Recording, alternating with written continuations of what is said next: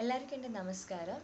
Corona അഥവാ COVID-19 പറ്റിയിട്ടുള്ള ഒരു വീഡിയോ ആണ് ഇന്നത്തേത്. ഓക്കെ, സോ നമ്മളെല്ലാവരും ലോക്ക്ഡൗൺ പീരീഡിലാണ് ഉള്ളത്. എല്ലാവർക്കും ഈ ഒരു ഇൻഫോർമേഷൻ കൊറോണ റിലേറ്റഡ് അല്ലെങ്കിൽ കോവിഡ്-19 റിലേറ്റഡ് അല്ലേ ഇൻഫോർമേഷൻ ലഭിക്കുന്നുണ്ട് ദിവസേന. അതായത് സോഷ്യൽ മീഡിയ വഴിയും അതുപോലെ തന്നെ ന്യൂസ് വഴിയും ന്യൂസ് പേപ്പർ വഴിയും നമ്മൾ എല്ലാ ഇൻഫോർമേഷനും അപ്ഡേറ്റഡ് ആണ്. നമ്മളെടുക്കുന്ന മുൻകരുതലുകൾ എന്തൊക്കെയാണ്, അതുപോലെ തന്നെ എന്തൊക്കെ കാര്യങ്ങൾ നമ്മൾ ചെയ്യണം ചെയ്യാതിരിക്കണം എന്നുള്ളതിനെ പറ്റിയുള്ള ഇൻഫോർമേഷൻ അപ്ഡേറ്റഡ് ആണ്. എങ്കിലും ഈ വീഡിയോയുടെ മെയിൻ ഉദ്ദേശം എന്ന് പറയുന്നത് പ്രഗ്നൻസി അതുപോലെ തന്നെ ബ്രസ്റ്റ് ഫീഡിങ് റിലേറ്റഡ് ആയിട്ടുള്ള കാര്യങ്ങളാണ്. കൊറോണ സമയത്ത് പ്രഗ്നൻറ്റ് വുമൺ അറിഞ്ഞിരിക്കേണ്ട കാര്യങ്ങളും അതുപോലെ തന്നെ ബ്രസ്റ്റ് ഫീഡിങ്ങിനെ സംബന്ധിച്ചിട്ട് അമ്മമാർ അറിഞ്ഞിരിക്കേണ്ട കാര്യങ്ങളെ പറ്റിയിട്ടാണ് ഇന്നത്തെ വീഡിയോ ചെയ്യുന്നത്. സോ ഈ വീഡിയോൻ്റെ ഈ ഇൻഫോർമേഷൻ എന്ന് പറയുന്നത് world health organisation 2020 March 31 update ചെയ്ത ഗൈഡ് ലൈൻസിൽ പറയുന്ന കാര്യങ്ങളാണ്. Okay, so pregnancy and breast feeding അതാണ് ഇന്നത്തെ ടോപ്പിക്. പ്രഗ്നൻറ്റ് വുമണിനെ സംബന്ധിച്ചിടത്തോളം നമ്മൾ സാധാരണക്കാരെടുക്കുന്ന എല്ലാ പ്രിക്കോഷനും അവരും എടുക്കേണ്ടത്. കാരണം നമ്മൾ എന്തൊക്കെയാണ് ഹാൻഡ് വാഷിങ് സെയിം കാര്യങ്ങൾ തന്നെയാണ്. പക്ഷേ പ്രഗ്നൻറ്റ് വുമണ് എന്താണ് ഒരു പ്രത്യേകത എന്ന് വെച്ചിട്ടുണ്ടെങ്കിൽ അവരുടെ ബോഡി കുറച്ചുകൂടെ നമ്മൾ ജാഗ്രതയോടുകൂടി ഇരിക്കണം. കാരണം അവർക്കൊരു ഇൻഫെക്ഷനോ ഒരു അസുഖമോ വേറെ എന്തെങ്കിലും വരികയാണെങ്കിൽ കുട്ടീനെ അഡ്വേഴ്സ് ആയിട്ട് എഫക്റ്റ് ചെയ്യാനുള്ള സാധ്യതയുണ്ട്. സോ അത് ഒഴിവാക്കാൻ വേണ്ടിയിട്ട് അവർ കുറച്ചുകൂടെ കോൺഷ്യസ് ആയിരിക്കണം എന്നേ ഉള്ളൂ. പക്ഷേ ഒരു രീതിയിലും പേടിക്കേണ്ട ആവശ്യമോ ഒന്നുമില്ല. സോ പ്രോപ്പർ ഹൈജീൻ മെയിൻറ്റെയിൻ ചെയ്യുക എന്നുള്ളതാണ് ഒന്നാമത്തെ കാര്യം. സോ ഹൈജീനിൻ്റെ എല്ലാ സ്റ്റെപ്സും പ്രിക്കോഷനും നമുക്കറിയാമല്ലോ നമ്മൾ എന്തൊക്കെയാണ് ചെയ്യുന്നത്. അത് ഈ പ്രഗ്നൻറ്റ് വുമണും അറിഞ്ഞിരിക്കണം, അല്ലെങ്കിൽ അവർ ചെയ്തിരിക്കണം. സോ ഫസ്റ്റത്തെ കാര്യം ഹാൻഡ് വാഷ് ചെയ്യേണ്ടതാണ്. വാഷ് ചെയ്യുക, നമ്മളൊരു സാധനം ടച്ച് ചെയ്യുന്നതോ അല്ലെങ്കിൽ ഒരു സ്ഥലത്ത് പോകുന്നതിന് മുന്നെയോ അത് പോയി വന്നതിന് ശേഷം, അതിപ്പോൾ ഹോസ്പിറ്റൽ ആയിക്കോട്ടെ, ഒരു മെഡിക്കൽ ഷോപ്പ് ആയിക്കോട്ടെ, അല്ലെങ്കിൽ ഒരു റെസ്റ്റോറൻറ്റ് ആയിക്കോട്ടെ, എവിടെയാണെങ്കിലും നമ്മൾ പോകുന്നതിന് മുന്നെയും അതുപോലെ തന്നെ പോയി വന്നതിന് ശേഷവും പ്രോപ്പറായിട്ടുള്ള ഹാൻഡ് വാഷ് ചെയ്യുക. ഹാൻഡ് വാഷ് ചെയ്യാൻ നിങ്ങൾക്കൊരു സാനിറ്റൈസർ യൂസ് ചെയ്യാം, അല്ലെങ്കിൽ ഒരു ലിക്വിഡ് ഹാൻഡ് വാഷ് യൂസ് ചെയ്യാം, അല്ലെങ്കിൽ സാധാരണ സോപ്പും യൂസ് ചെയ്യാം. സോ ഹാൻഡ് വാഷാണ്, അതൊരു പേഴ്സണൽ ഹൈജീൻ്റെ ഭാഗമാണ്. രണ്ടാമത്തേത് നമ്മൾ പറയുന്നത് റെസ്പിറേറ്ററി ഹൈജീനാണ്. റെസ്പിറേറ്ററി ഹൈജീൻ എന്ന് പറയുന്നത് രണ്ട് കാര്യങ്ങൾ ശ്രദ്ധിക്കണം. ഒന്നാമത്തത്, നമ്മൾ അനാവശ്യമായിട്ട് നമ്മളെ കൈ കൊണ്ട് നമ്മളെ വായയുടെ ഭാഗമോ അല്ലെങ്കിൽ നമ്മളെ മൂക്ക് നമ്മളെ കണ്ണൊന്നും ടച്ച് ചെയ്യാതിരിക്കുക. ഓക്കെ, അനാവശ്യമായിട്ട് തൊടാതിരിക്കുക. രണ്ടാമത്തെ കാര്യം, നമ്മൾ കഫ് ചെയ്യുമ്പോഴോ സ്നീസ് ചെയ്യുമ്പോഴോ നമ്മൾ കൈ കൊണ്ട് തൊടാതിരിക്കുക. നമ്മൾ കൈ വെച്ചിട്ട് കഫ് ചെയ്യുക സ്നീസ് ചെയ്യാതിന് പകരം ഒരു ടിഷ്യൂ പേപ്പർ യൂസ് ചെയ്യാം, അല്ലെങ്കിൽ നമ്മൾ എൽബോ ഇങ്ങനെ ബെൻഡ് ചെയ്തിട്ട് കഫ് ചെയ്യുക സ്നീസ് ചെയ്യുക. ഈ പറഞ്ഞ രണ്ട് കാര്യങ്ങളും റെസ്പിറേറ്ററി ഹൈജീൻ്റെ ഭാഗമായിട്ട് അറിഞ്ഞിരിക്കേണ്ടതാണ്. മൂന്നാമത്തെ കാര്യം എന്ന് പറയുന്നത് ഹൈജീൻ രണ്ട് രീതിയിൽ ചെയ്യാം. Okay, so after hand washing അതുപോലെ തന്നെ ഈ ഒരു റെസ്പിറേറ്ററി ആൻഡ് പേഴ്സണൽ ഹൈജീനിന് ശേഷം അറിഞ്ഞിരിക്കേണ്ട കാര്യമാണ് സോഷ്യൽ ഡിസ്റ്റൻസിങ്. നമുക്കറിയാം 1 മീറ്റർ അകലെ അല്ലെങ്കിൽ ഒരു 3 ഫീറ്റ് ഡിസ്റ്റൻസ് എങ്കിലും മിനിമം അവർ കീപ്പ് ചെയ്യണം. അതെന്ന് പറയുന്നത് ഒരു പബ്ലിക് പ്ലേസിൽ അവർ പോകുന്ന സമയത്ത്, ഒരു ഹോസ്പിറ്റൽ ആയിക്കോട്ടെ അല്ലെങ്കിൽ അവരൊരു മെഡിക്കൽ ഷോപ്പിലോ വേറെ ഏതെങ്കിലും സ്ഥലത്തോ പോകുമ്പോൾ അവർ സോഷ്യൽ ഡിസ്റ്റൻസിങ് മെയിൻറ്റെയിൻ ചെയ്തിരിക്കണം. പിന്നെ അവർക്ക് ഏതെങ്കിലും രീതിയിലൊരു സിംറ്റംസ് ഇതുമായിട്ട് റിലേറ്റ് ചെയ്തിട്ടുള്ള സിംറ്റംസ്, ഫീവർ, കഫിങ്, ത്രോട്ട് പെയിനോ അങ്ങനെ എന്തെങ്കിലും ഒരു ബോഡി പെയിനോ ഉണ്ടെങ്കിൽ അവർ നിർബന്ധമായിട്ടും തൊട്ടടുത്തുള്ള ഒരു മെഡിക്കൽ ഒരു ക്ലിനിക്സിലോ അല്ലെങ്കിൽ ഒരു ഹെൽത്ത് സെൻറ്ററിലോ ഒരു ഹോസ്പിറ്റലിലോ അവർ കൺസൾട്ട് ചെയ്യുക.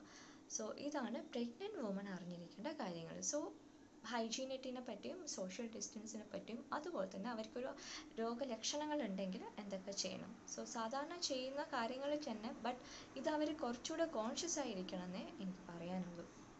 ഇനി രണ്ടാമത്തെ കാര്യം എന്ന് പറയുന്നത്, നമ്മൾ ചൈൽഡ് ബർത്തിന് ശേഷവും അതുപോലെ തന്നെ ചൈൽഡ് ബർത്തിന് മുന്നേയും നമ്മൾ ഡ്യൂറിങ് ചൈൽഡ് ബർത്തും ചെയ്യേണ്ട കാര്യങ്ങൾ എന്തൊക്കെയാണ്.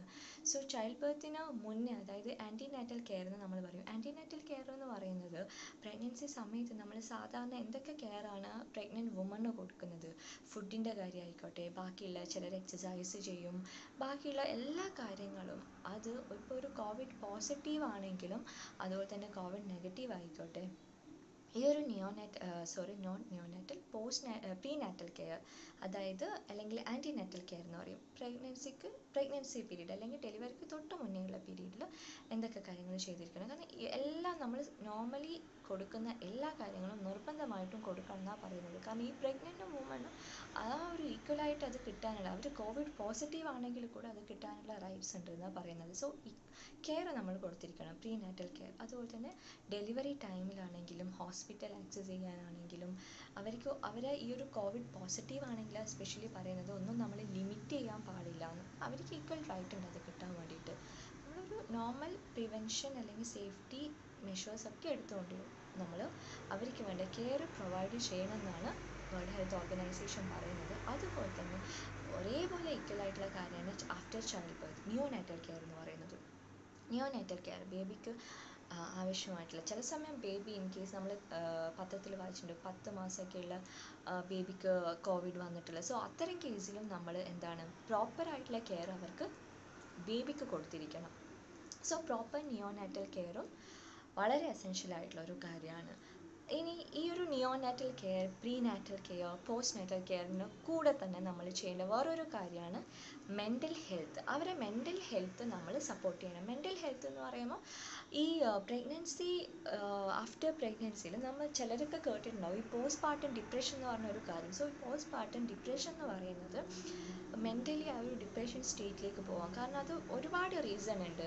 പെയിൻ ഒരു റീസൺ ആവാം, നമ്മുടെ ബോഡിയിൽ വരുന്ന മാറ്റങ്ങളാവാം. സോ ഒത്തിരി കാര്യങ്ങൾ കൊണ്ട് ചില സ്ത്രീകൾ ഈ പോസ്റ്റ് പാർട്ടം ഡിപ്രഷൻ എന്ന് പറഞ്ഞ അസുഖത്തിലേക്ക് പോവാം.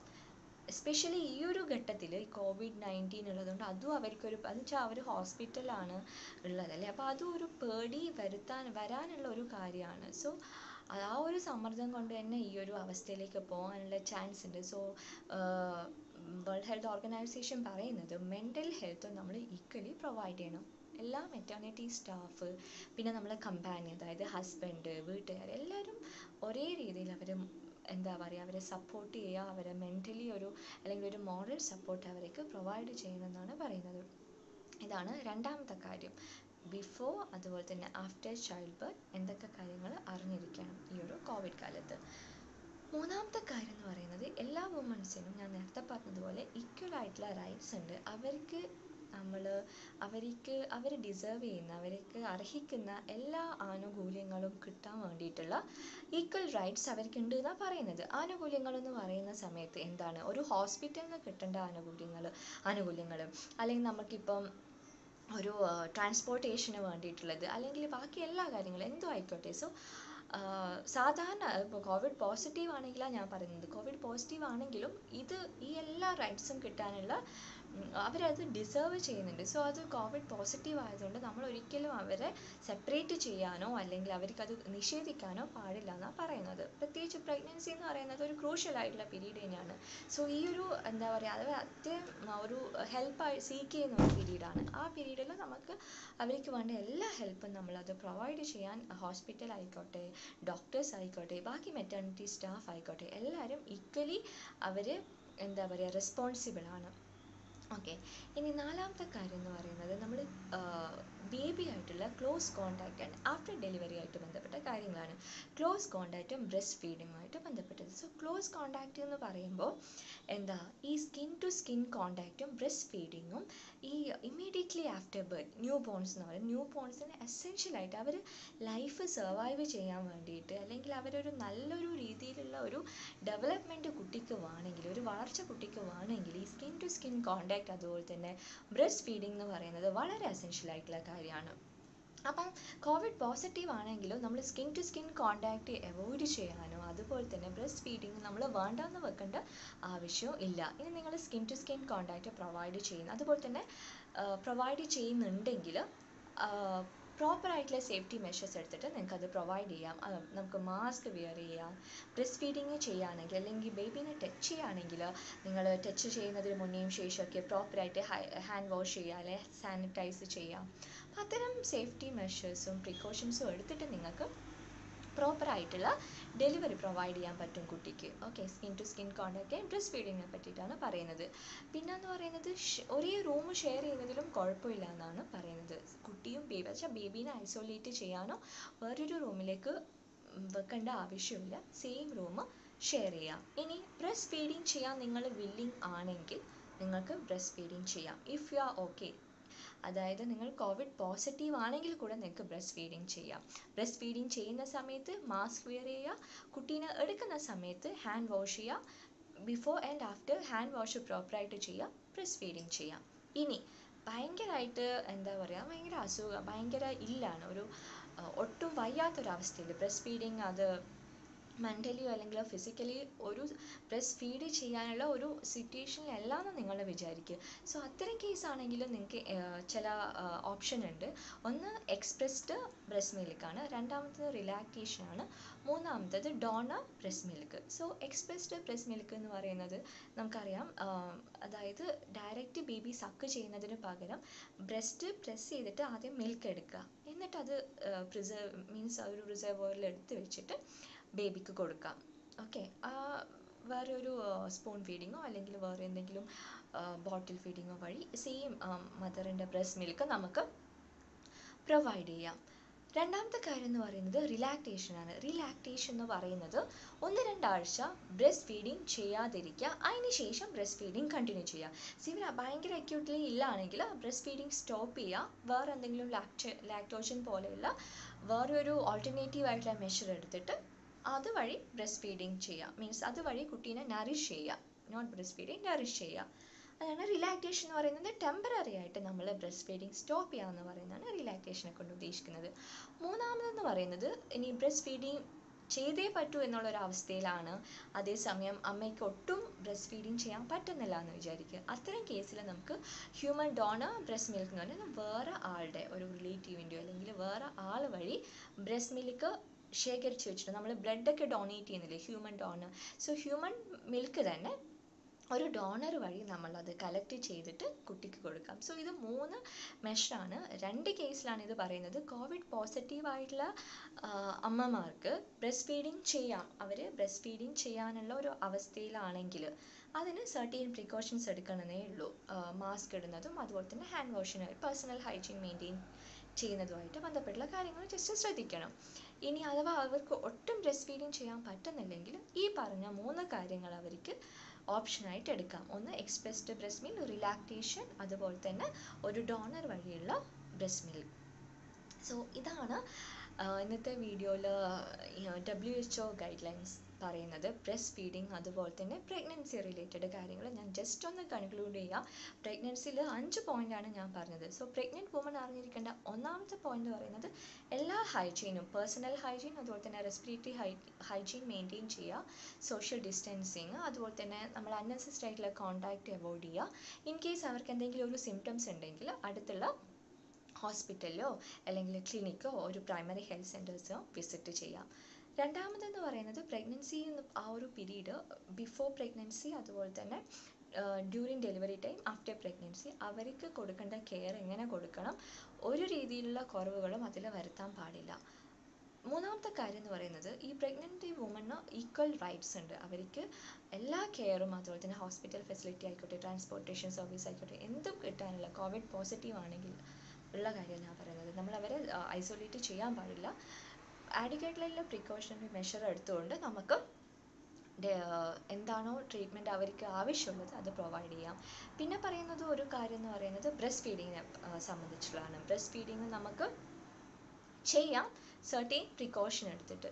സോ ബേബിയുമായിട്ട് നമ്മൾ സെപ്പറേറ്റ് ബേബീനെ ഐസൊലേറ്റ് ചെയ്യേണ്ട ആവശ്യമില്ല. Because baby immediately after bone ആ skin to skin contact maintain ചെയ്യാനും അതുപോലെ തന്നെ ബ്രസ്റ്റ് ഫീഡിങ്ങിനും വേണ്ടിയിട്ട് നമുക്ക് ആ ഒരു സേഫ്റ്റി പ്രിക്കോഷൻസ് ഫോളോ ചെയ്യാം. അത് ഭയങ്കര എസെൻഷ്യലാണ് കുട്ടീൻ്റെ വളർച്ചയ്ക്ക്. നമ്മൾ ആ ഒരു അമ്മയുടെ സ്കിൻ ടു സ്കിൻ കോണ്ടാക്റ്റും അതുപോലെ തന്നെ എക്സ്ക്ലൂസീവായിട്ടുള്ള ബ്രസ്റ്റ് മിൽക്കും വളരെ എസെൻഷ്യലാണ്. സോ അത് ഒരു രീതിയിലും ഒഴിവാക്കാൻ പാടില്ല. ഇൻ കേസ് അവർക്ക് ഒട്ടും എന്താ പറയുക ബ്രസ്റ്റ് ഫീഡിങ് ചെയ്യാൻ പറ്റാത്തൊരു സിറ്റുവേഷനിലാണെങ്കിൽ എക്സ്പ്രസ്ഡ് ബ്രസ്റ്റ് മിൽക്ക്, റിലാക്റ്റേഷൻ പോലുള്ള ഓപ്ഷൻ അവർക്ക് ഫോളോ ചെയ്യാം. അല്ലെങ്കിൽ ഒരു ഹ്യൂമൻ ഡോണർ അവർ വില്ലിങ് ആണെങ്കിൽ അത് കൊടുക്കാം. ഇനി ഈ 3 ഓപ്ഷനും ഇല്ലെങ്കിൽ നമ്മളൊരു വേറെ എന്തെങ്കിലും ലാക്ടോജൻ പോലുള്ള ന്യൂട്രിയൻ്റ് യൂസ് ചെയ്തിട്ട് ബേബീനെ ഫീഡ് ചെയ്യാം. സോ ഇത്തരം കാര്യങ്ങളാണ് നമ്മൾ പ്രഗ്നൻസി പീരീഡിൽ അതുപോലെ തന്നെ ബ്രസ്റ്റ് ഫീഡിങ് ചെയ്യുന്ന സമയത്ത് ഈ ഒരു കൊറോണ സമയത്ത് അറിഞ്ഞിരിക്കേണ്ട കാര്യങ്ങൾ. സോ ഇത് എല്ലാവർക്കും ട്രസ്റ്റ് ചെയ്യാമെന്നുള്ള 100% ഗ്യാരണ്ടിയുള്ള കാര്യമാണ്. കാരണം ഇത് ഞാൻ പറയുന്നതല്ല, ഇത് വേൾഡ് ഹെൽത്ത് ഓർഗനൈസേഷൻ്റെ ഗൈഡ് ലൈൻസ് ആണ്. റീസെൻ്റ്ലി അപ്ഡേറ്റഡ് ആണ്. ഒരു 1 മന്ത് കൂടെ ആയിട്ടില്ല. മാർച്ച് 31 ആണ് ഈ ഗൈഡ് ലൈൻസ് വന്നത്. നിങ്ങൾക്ക് വെബ്സൈറ്റിലൊക്കെ ഈ കാര്യങ്ങൾ കിട്ടും. സോ എല്ലാവർക്കും വീഡിയോ ഇൻഫോർമേറ്റീവ് ആയെന്ന് വിചാരിക്കുന്ന എല്ലാവർക്കും ഇഷ്ടപ്പെട്ടിട്ടുണ്ടെങ്കിൽ നിങ്ങളുടെ കൂട്ടത്തിൽ ആരെങ്കിലും ബ്രസ്റ്റ് ഫീഡ് ചെയ്യുന്നതോ അതുപോലെ തന്നെ പ്രഗ്നൻറ്റ് പീരീഡിലോ ഉണ്ടെങ്കിൽ നിങ്ങൾക്ക് ഈ വീഡിയോ ഷെയർ ചെയ്യാം. നിങ്ങൾക്ക് ഇഷ്ടപ്പെട്ടിട്ടുണ്ടെങ്കിൽ ഈ വീഡിയോ ലൈക്ക് ചെയ്യാം. സോ എല്ലാവരും വീട്ടിൽ സേഫ് ആയിട്ടിരിക്കുക. എസ്പെഷ്യലി പ്രഗ്നൻറ്റ് വുമൺ ആണെങ്കിൽ അത്യാവശ്യത്തിന് മാത്രം അവർ ഹോസ്പിറ്റലിലും അതുപോലെ തന്നെ ബാക്കിയുള്ള സ്ഥലങ്ങളും വിസിറ്റ് ചെയ്യുക. സോ ഇതാണ് എൻ്റെ advice. Stay home, stay safe. Thank you.